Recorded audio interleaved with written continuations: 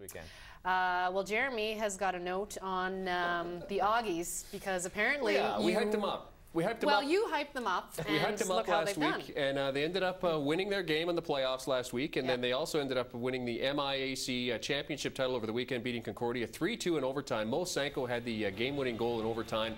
They are now off to the NCAA Division III championships. They're going to play St. Scholastica. That's TBA as they get to work that out. But first ever MIAC school title. Well, congratulations to them. You are their good luck charm. Well done, Jen. I wouldn't say Until that. they. I'm nobody's good luck charm.